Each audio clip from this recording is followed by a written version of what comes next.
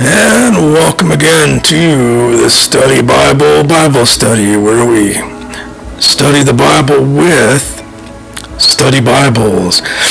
And Revelation 17:14 tells us, "And these shall make war with the Lamb, and the Lamb shall conquer them, for he is Lord of lords, he is King of kings, and they who are with him are called and chosen and faithful." Isaiah 61:1-2. "The Spirit of the Lord our God is upon me, because the Lord has anointed me to preach good tidings unto the meek. He has sent me to bind up the brokenhearted, to proclaim liberty to the captives, and the opening up of the prison to whom them are bound, to proclaim the acceptable year of the Lord and the day of vengeance of our God, to comfort all who mourn." In Luke 4:21, "And he began to say unto them, This day the scripture is fulfilled in your ears." Amen and God bless. This is our Trinity talk, our third-party view of Augustine's view of the Trinity. Now, where Christ was sent to, Augustine understands as the incarnation of the Word through Mary. He was sent literally into humanity.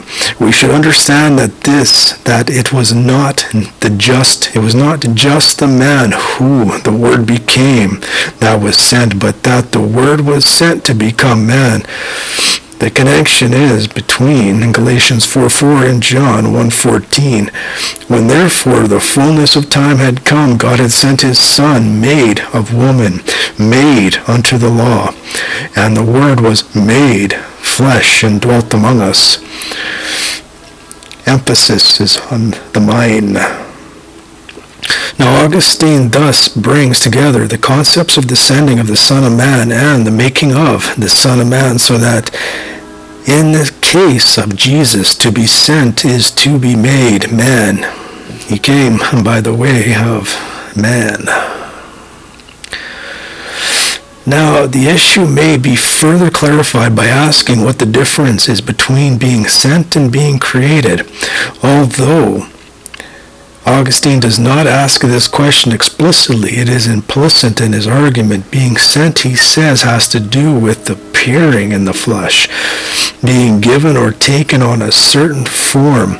Now, what appears and what is given form already has life, since it is through him that all things were made, and because he whom we call less than when he had been sent was equal to the one who sent him, not only before he was sent and so made, but before all things were. Being created, on the other hand, involves not only being given form, but also being given life as well.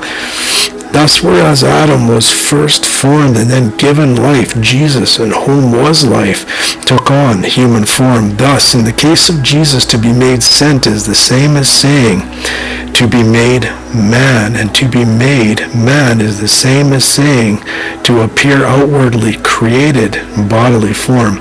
It was in this form only that Augustine says that Christ was less than the Father, lesser insofar as he was made, and made insofar that he was sent. The notion of sending applies also to the Holy Spirit. It is only the Father, Augustine shows, who is nowhere said to have been sent. Moreover, the sending of the Son was not without the Holy Spirit, for of Mary, Matthew writes, "She was found to be with child of the Holy Spirit," Matthew 1:18. Now the prophecy of Isaiah reads, "And now the Lord and his Spirit has sent me," Isaiah 48:16. Now Augustine tries to show, rather weakly one might say, that the Son even sent himself. His conclusion, however, is cogent, for he ends his argument by stating the three have but one will and are indivisible in their working. His second point has to do with the way in which the Holy Spirit was sent as compared to the Son. Although outward forms differ significantly in both instances, the very substance of God is never seen. The difference is attribution attribution of station. Example that the Son is sometimes said to be less than the Father, whereas the Holy Spirit is not. It is because a created form was not assumed by the Holy Spirit to appear under in the same way the Son of Man was assumed by the Word of God in the form in which is to present his person to the world. Now Augustine's argument is that in what he himself calls here a tangled question is that firstly, although the Holy Spirit was sent, he was never said to be less than the Father, because he created the form he took in being sent was never permanently attached to his person. Nor we cannot say of the Holy Spirit that he is of God and dove, or of God and fire, as we say of the Son, he is of God and man. Rather, the sending of the Holy Spirit involved the coming into being of a physical form in order to signify something and then to pass away. Now secondly, Augustine argues that although the Holy Spirit, who appeared and created in transitory forms, is said to have been sent, the Father, who also appeared in created form through theophanies, is nevertheless not said to have, that the Father has not got anyone else to be from or proceed from, as do the Son and the Holy Spirit. To be sent, Augustine concludes, is the same. To proceed is the same as to proceed from, and just as being born means for the Son his being from the Father, so his being sent means his being known to be.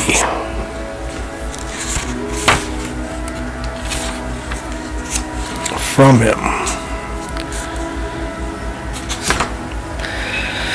So his being sent means his being known to be from him.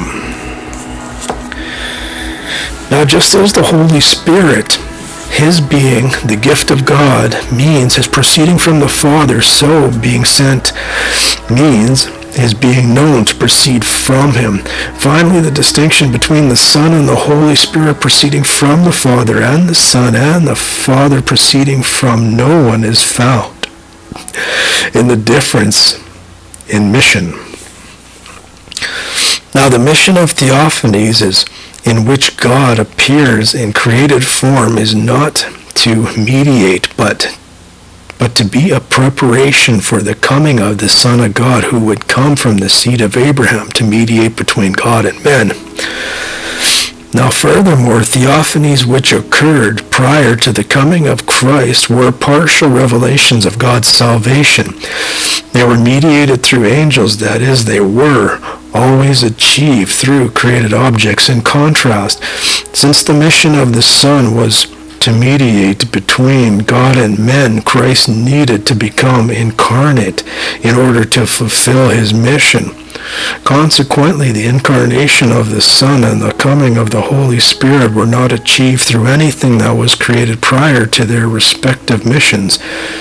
The result is that there is no ontological distinction between the sender and the sent in the divine missions of the Son and the Holy Spirit, as there is in the Old Testament theophanies. Now Augustine's language of the divine processions mentioned above is taken further in the writings of Dionysius, who speaks of the beneficial processions of God. God in his transcendent nature, or substance, is one undifferentiated unity. He says it is unity which is totally undifferentiated and transcendent. Differentiations within the Godhead have to do with the benign processions and revelations of God. That is, it is in the acts of self-giving that God, while remaining one in substance, dispenses itself outwards towards multiplicity in order to impart being, life, wisdom, and the other gifts of its all creative goodness. The incarnation of the Word then is understood as an act of God proceeding from himself without ceasing to be a unity.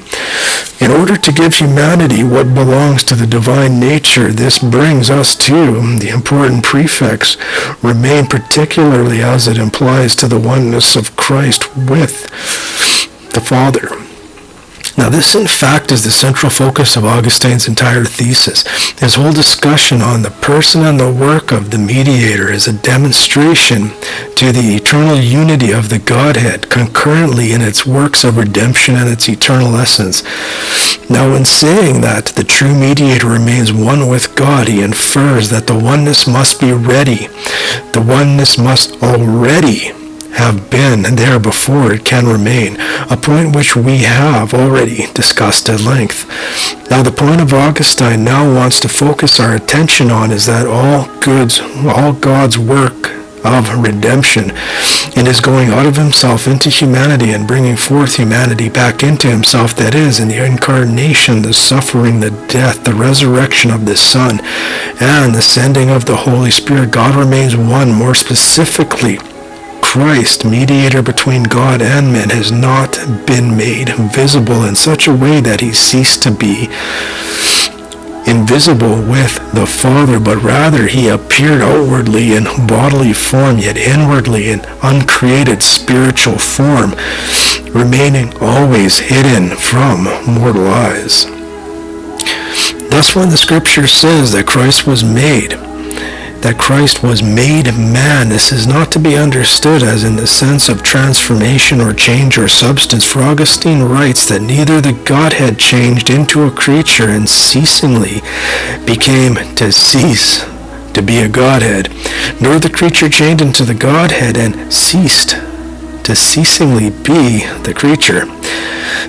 The result of the two identities in one person, an inner divine identity which is not now seen but understood by faith, and an outer identity which is seen. Augustine is intent that there is no confusion of these two identities, but that each remains complete in the entire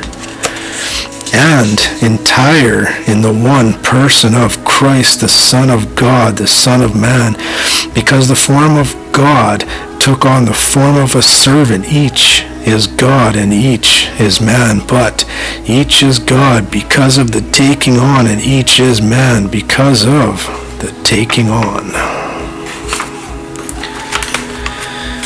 That is our Trinity talk, session number 4. This is the Study Bible study, where we study the Bible with study Bibles. And Isaiah 61:1. The Spirit of the Lord our God is upon me, because the Lord has anointed me to preach good tidings unto the meek. He has sent me to bind up the brokenhearted, to proclaim liberty to the captives, and the opening up of the prison to them who are bound, to proclaim the acceptable year of the Lord and the day of vengeance of our God, to comfort all who mourn. And Luke 4:21, and he began to say unto them, this day the scripture is fulfilled in your ears. The Messiah is here. And Revelation 17:14 tells us, and these shall make war with the Lamb, and the Lamb shall conquer them, for he is Lord of lords, he is King of kings, and they who are with him are called and chosen and faithful. And God bless and amen.